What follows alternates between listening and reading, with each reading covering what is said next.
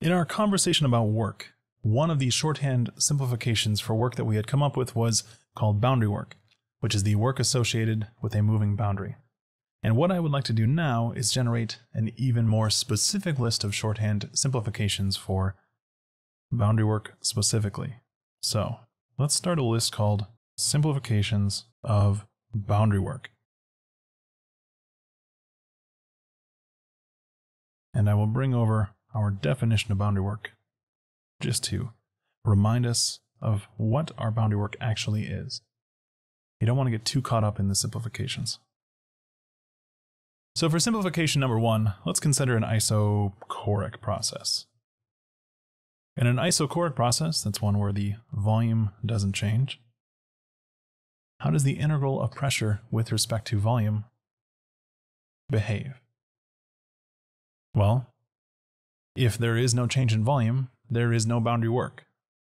I mean, if dV here is 0, then work is 0. Doesn't matter what the pressure is. Neat. Boundary work is 0. So, item number 1, done. Cool. Let's make another property constant. What if we were considering an isobaric process instead of isochoric? Change in pressure is 0 instead of change in volume is 0. Well, if our pressure is constant, it's going to come out of our integral. If it comes out of our integral, we're left with the pressure times the integral of dV, which is just delta V, which means that I would have pressure times delta V from 1 to 2, therefore pressure times V2 minus V1.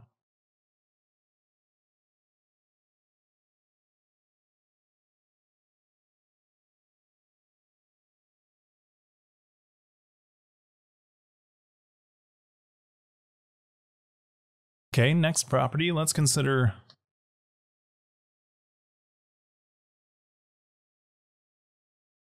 an isothermal process.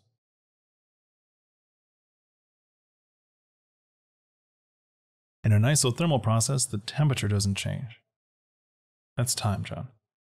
The temperature doesn't change. Uppercase T. Well, if we have the integral of pressure with respect to volume from V1 to V2, then in order to simplify this for an isothermal process, we have to have some way of relating pressure to temperature. And I don't have a convenient way for doing that in all cases, but I do have a convenient way of doing that for a specific case. That is the case of an ideal gas. So I will write this as isothermal asterisk of an ideal gas. And now we can recognize that for an ideal gas, pressure is related to temperature through the ideal gas law. Pressure times volume is equal to mass times specific gas constant times temperature. So I could say pressure is equal to mass times gas constant times temperature divided by volume. And if I plug that into my integral, I would have the integral of mass times specific gas constant times temperature divided by volume, d volume. And when I try to figure out how that integral is going to simplify, I should start with bringing out our constants. The mass is constant because in this process I'm assuming that I have a closed system. Then the specific gas constant will come out because it's a constant, and the temperature will come out because it's an isothermal process.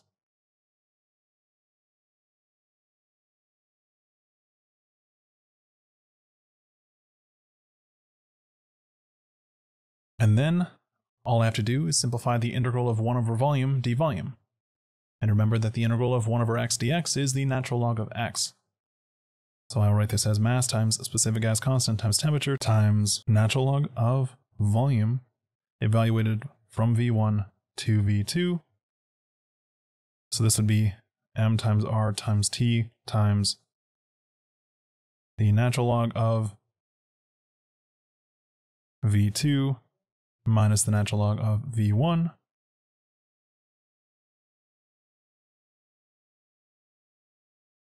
Then because of our logarithm rules, I can say mass times gas constant times temperature times the natural log of volume 2 over volume 1. And mass times gas constant times temperature doesn't have to be the beginning of this equation, because remember, from our ideal gas law, mass times gas constant times temperature is equal to pressure times volume. So I basically have three ways of writing this out. I could say MRT times the natural log of V2 over V1, or I could say P1 V1 times the natural log of V2 over V1, or I could say P2 V2 times the natural log of V2 over V1. All three forms are valid. I will also point out, after I get rid of this, that because MRT can be written as P1 times V1, that is another way to think through this simplification step here. If you didn't want to just treat the mass as being constant temporarily to bring it out, you could approach it by considering the pressure times the volume again.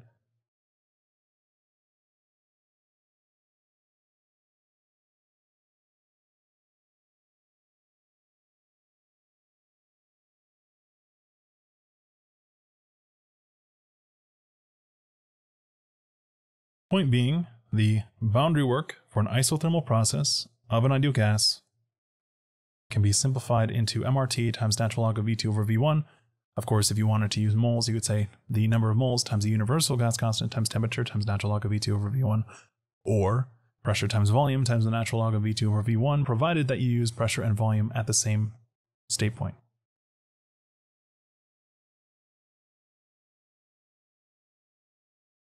So isobaric, isochoric, isothermal. Let's throw in one more. And for this one more, I want to simplify for a general type of problem.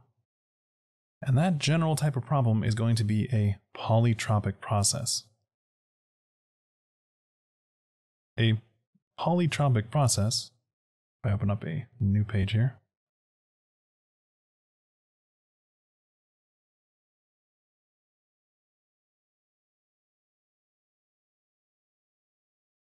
I think is easiest to get your head wrapped around if you consider what we've done so far. If you were to plot out pressure with respect to volume and recognize that the work is the area under the curve, we started by considering an isochoric process, which would be a vertical line, and we said the area under that curve is 0. Great. Then we considered the next easiest case, which is a horizontal line. Great. That isobaric process is just going to simplify to a rectangle. You have pressure multiplied by the width, which would be V2 minus V1. The next simplest case is going to be a straight line between the two, but we can actually characterize more than just a straight line between 1 and 2. What if we were to consider any process that has a curve that bends the same? We can describe all of these curves at once, provided that the amount of change in slope is constant. What I like to think of as the curviness of the line, the bend of the line. That curviness of the line has to be constant for our process to be described with the expression that we get in a polytropic process. Polytropic, many curves, all of those are described by this. Pressure times volume raised to an exponent is constant. For our polytropic processes, if we can figure out n to represent a process, then our polytropic process simplification of boundary work will be much easier to apply than trying to integrate from scratch all over again. And this is also convenient because I can come up with some common n values. This n value is the polytropic exponent.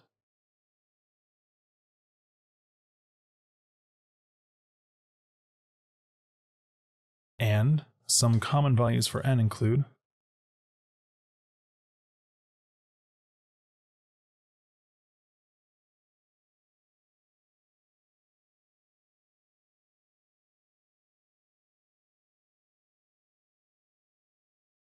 zero, 1, and infinity. When n is equal to 0, then volume raised to the 0th power is just 1, and I have pressure is equal to constant. So n is equal to 0 is equivalent to an isobaric process.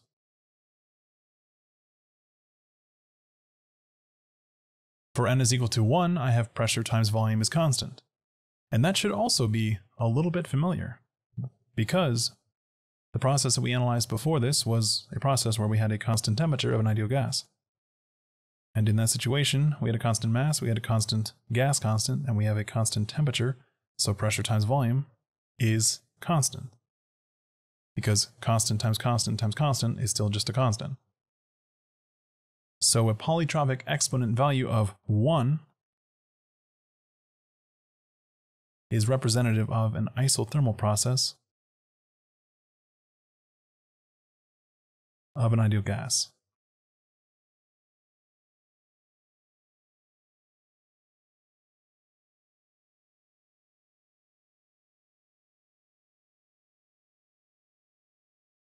The next common value is what happens as n approaches infinity.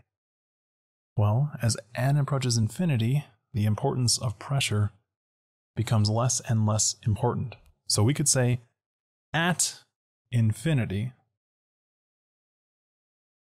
I mean, if you think of infinity temporarily as a number, we could say we have an isochoric process. So these are kind of our touchstones. We can use the relative value of n to think through what sort of behavior is actually happening in this process. And I will actually add one to this list. You're not going to be familiar with it yet, but you will be in the future. And that way, if you come back to this, say hypothetically when you're in Thermo 2 and you're trying to figure out the boundary work associated with a gas power cycle and you've forgotten these simplifications for boundary work, so you're watching through this video again. When n is equal to k, which is our isentropic exponent, Cp over Cv, that's equivalent to an isentropic process.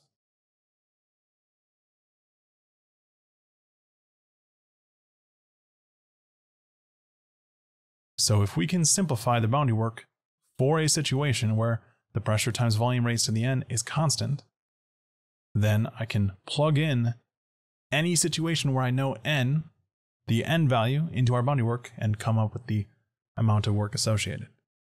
By the way, I will also point out this is pressure times the quantity volume to the n, not pressure times volume quantity to the n. That's a very important distinction. It is pressure times quantity volume to the n. Okay. So I will jump back to our definition of boundary work, the integral of pressure with respect to volume, and I will plug in our relationship for a polytropic process. That's a situation where the pressure times the volume raised to the n value is constant. So I could say pressure is equal to constant over volume to the n value. I'm saying P could be written as the constant divided by volume to the n. And I really only remember the power rule from Calc 1, so I try to do everything with the power rule that I possibly can. So I'm just going to write this as constant times volume to the negative n. I mean, remember that multiplying by 1/2 is the same as dividing by 2. I don't know if that helped. That reciprocal. Multiplying by the reciprocal of a quantity is the same as dividing by that quantity. So then I have the integral of constant times volume to the negative n d volume. Integrated from volume 1 to volume 2. And constant is constant, so constant comes out. And I have constant multiplied by the integral the integral volume to the negative n d volume. Now what is the integral of volume to the negative n power with respect to volume? It's cool. I'll give you a second. It's kind of hard to wrap your brain around. The first time you're considering a situation like this, it's easiest to consider if you just step back to the integral of x to the a with respect to x is going to be 1 over a plus 1 times x to the a plus 1 dx. If a was 2, then you have 1 over 3 x to the third. Okay, so my integral is going to be constant multiplied by 1 over, a is negative n, so I have negative n plus 1 times volume to the negative n plus 1, and I'm evaluating that from x1 to x2. And then I would have constant times 1 over negative n plus 1 times v2 to the negative n plus 1. Isn't that fun, by the way? The way that negative n plus 1 rolls off the tongue? Negative n plus 1, negative n plus 1, negative n plus 1. Rolls off way better than 1 minus n. Remember that. It'll be helpful later. Negative n plus 1. Just a fun thing to say. Times v1 to the negative n plus 1. That's plus plus. That would be our programming language form of our polytropic work. So constant times 1 over negative n plus 1 times v2 to the power of negative n plus 1 minus 1 over negative n plus 1 times v1 to the negative n plus 1. Okay. Now, I'm going to bring out 1 over negative n plus 1, at which point I have constant over negative n plus 1 times v2 to the negative n plus 1 minus v1 to the negative n plus 1. And then I'm basically out of space, so I will start a new page.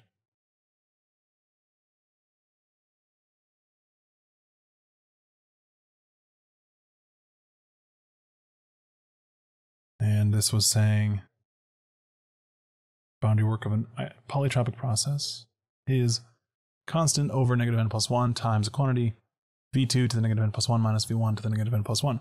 Well, constant is kind of unhelpful here because we didn't actually relate that to anything else other than describing what a polytropic process is. And the description was pressure times volume to the n is constant. So let's get rid of that constant by plugging in pressure times volume to the n. That would be pressure times volume to the n divided by negative n plus 1 times v2 to the negative n plus 1 minus v1 to the negative n plus 1. Okay. Now, which pressure and volume do we actually use here? Is it 1? Is it 2? The answer is, it doesn't matter so long as they're evaluated at the same point. So I could say P1 times V1, or I could say P2 times V2, but I could not say P1 V2 or P2 V1. And just to make my life a little bit easier, I can actually distribute that back inside the parentheses, at which point I would have 1 over negative n plus 1 multiplied by pressure times volume to the n times V2 to the negative n plus 1 minus pressure times volume to the n times V1 to the negative n plus 1. And remember, I can plug in either state point, so long as I do it the same for both. So when I'm bringing it inside the parentheses and I'm multiplying it by V2, I'm going to plug in my I'm going to plug in my state 2 properties. So V2 times V2 to the n multiplied by V2 to the negative n plus 1. And then I'm going to subtract P1 times V1 to the n times V1 to the negative n plus 1. And remember, when I'm multiplying a quantity to an exponent times the same quantity to a different exponent, I can combine the exponents together as an addition or subtraction process. Like x squared times x to the third is equal to x to the 2 plus 3. So I could write this as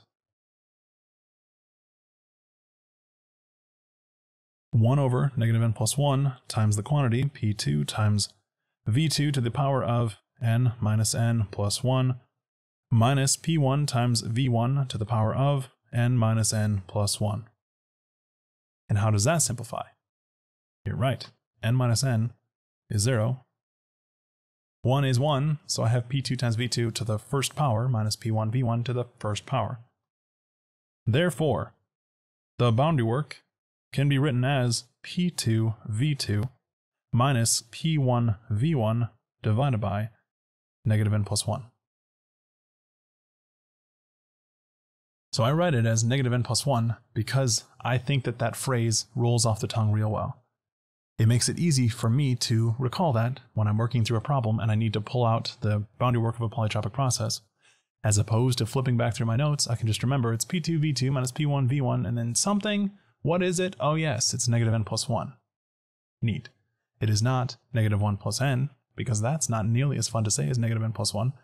It is also not 1 minus n, because then I don't remember if it's n minus 1 or 1 minus n.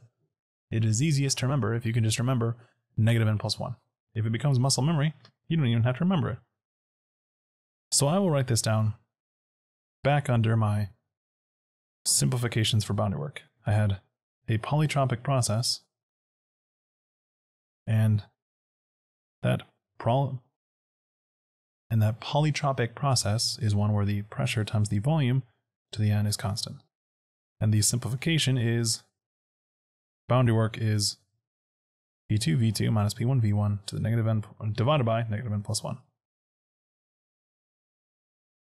Okay. And while we're here, I will also point out that in some cases, instead of plugging in total boundary work, it might be more convenient to plug in specific boundary work. And remember that specific boundary work is total boundary work divided by mass. And if I were to bring that inside of my equation, I could write that as pressure times dV, where V is specific volume. So I could say the specific boundary work is equal to the integral of pressure with respect to specific volume from specific volume 1 to specific volume 2.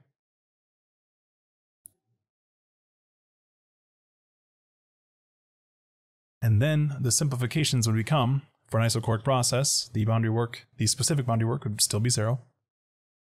For an isobaric process, we would have pressure times little v2 minus little v1.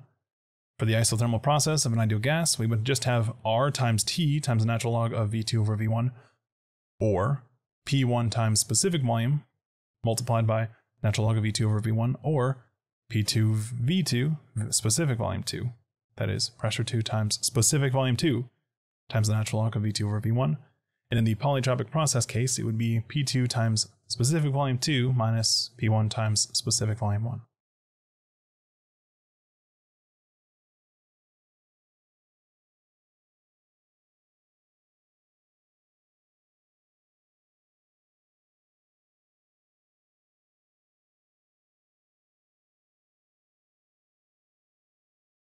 And those are our common simplifications of boundary work. That doesn't mean that these are the only simplifications of boundary work, but these are the ones that we're going to encounter the most.